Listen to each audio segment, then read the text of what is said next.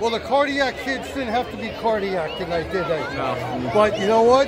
If the 3 quarters, you know that game could have gone either way. What happened in that 4th quarter? Just the team supercharged. Our defense played great. Logan played out of his mind today. We started getting more tough ground balls. We picked up the tempo a little bit.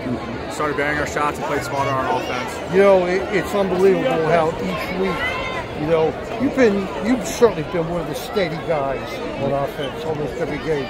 But like last week was Spanish, this week it was DK. There's always somebody there on this team. That's how deep it is.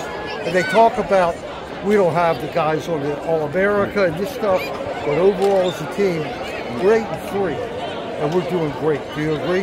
We're right where we want to be. We got everything right in front of us. Right, and now I think you clinched the bye in the Big Ten tournament. We did, yeah. But it's Hopkins weekend. It's Hopkins week. It's your last one. Last one. It's your last one, at home one. But anyway, great game.